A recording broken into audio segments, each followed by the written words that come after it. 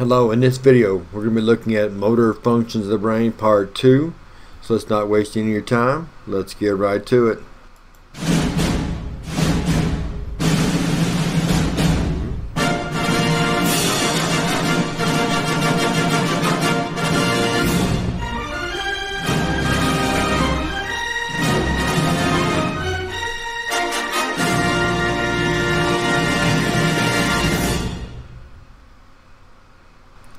Alright, as we talk about the functions of the brain, one of the things we want to talk about right up front is a recognition of a reminder of what sensory and motor refer to. Sensory is the process of getting the information from the receptors, and motor is sending the signal back to the prospective body part that's going to do the action. Now, and these happen in different areas. The motor is in the front half of the brain.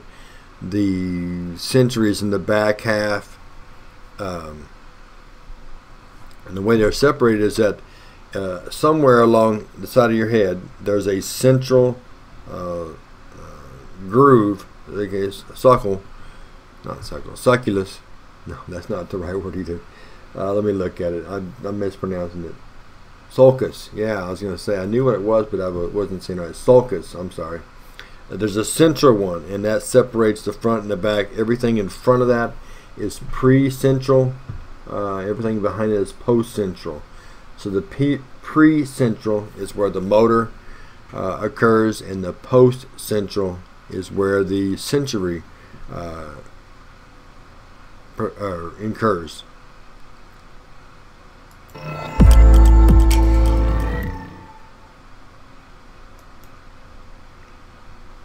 Alright, and so the motor, again, in the front, pre-central. So anything that has to do with moving something, or movement of your body, or your reaction to something, jumping, whatever, that all starts in the pre-central frontal lobe area.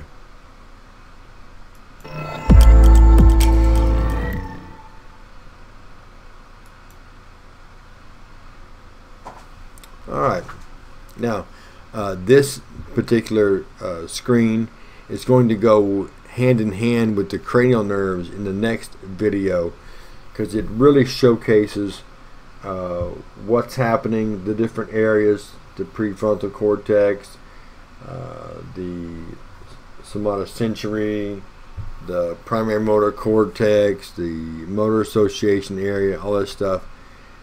Really showcases that. Anyway, the motor stuff up front, the Broca area, the Wernicke area, and the sensory stuff in the back.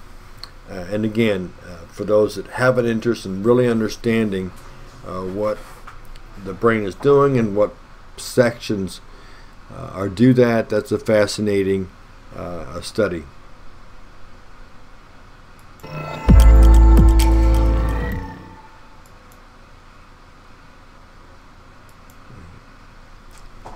Alright, so our next topic, the Wernicke area.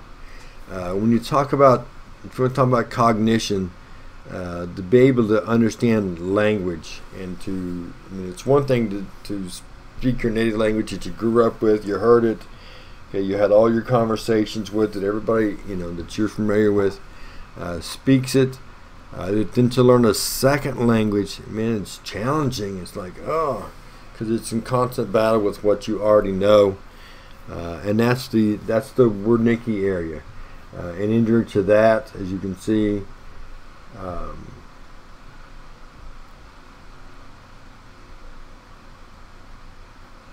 okay, an injury to that area would limit you in those. We're talking spoken language. We're talking creating language, speech, that kind of stuff. So that's the Wernicke area. Learned rules of grammar would be in there, and of course that's the thinking part. Then the spoken word part, that's going to be the Broca's area. So that information is to be passed over to the Broca area.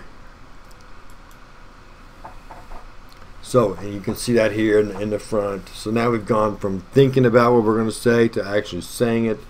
And the Broca area is responsible for moving of the mouth to generate speech in its entirety.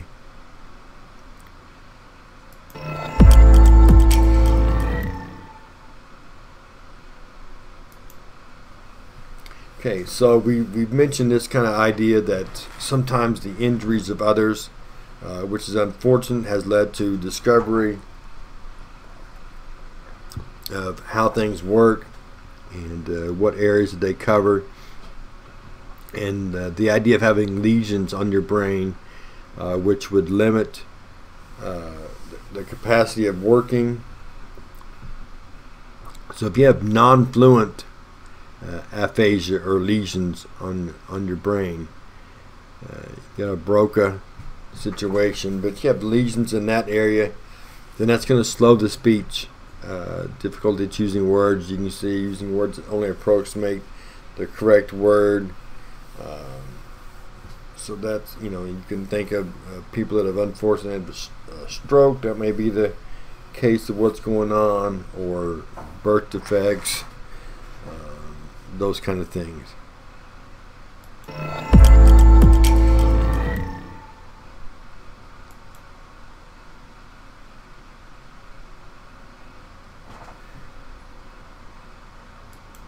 Okay, so continuing, now the fluent, non-fluent was the Broca, fluent is the Wernicke.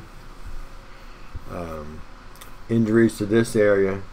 Okay, so now the speech normal. The speech is going to be off. You're making up words. There's a funny scene in The Magicians where if a person gets infected by a particular parasite, it just jumbles up their words. So they might take what you're going to say and just mix the words up to where you're just saying gibberish things, and those have to be taken out to be understood. But that's the Wernicke area, fluent aphasia.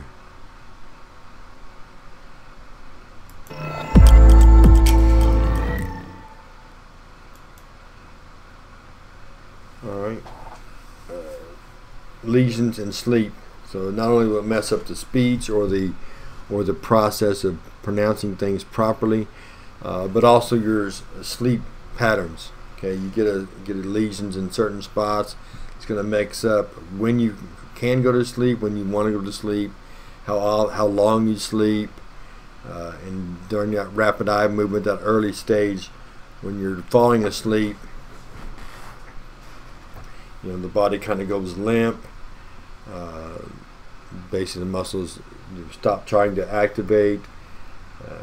Everything kind of changes. Blood, respiratory rates, the breathing in and out slows down. Everything's going to slow down. But lesions in particular areas can affect all of that.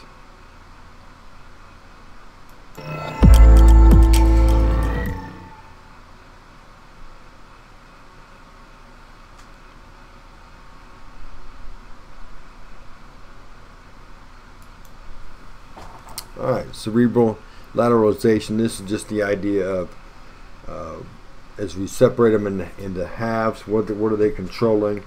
So, and this is the left brain, right brain concept that I'm sure that you're familiar with.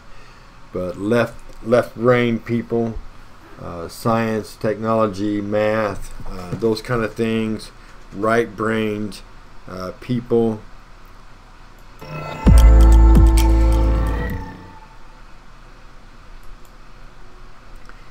The artists, the musicians, the painters, those kind of things as well. Plus a lot of sight and sense and sounds. But that's the idea of right or left brain. On this next screen,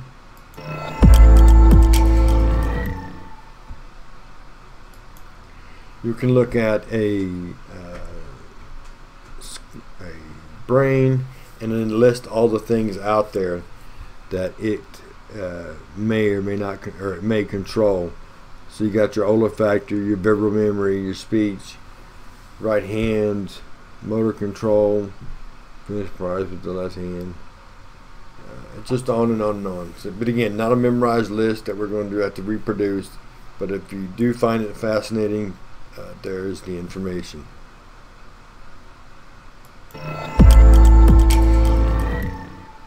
Well, that's our video over functions part 2. The next time we get together, we talk about the cranial nerves.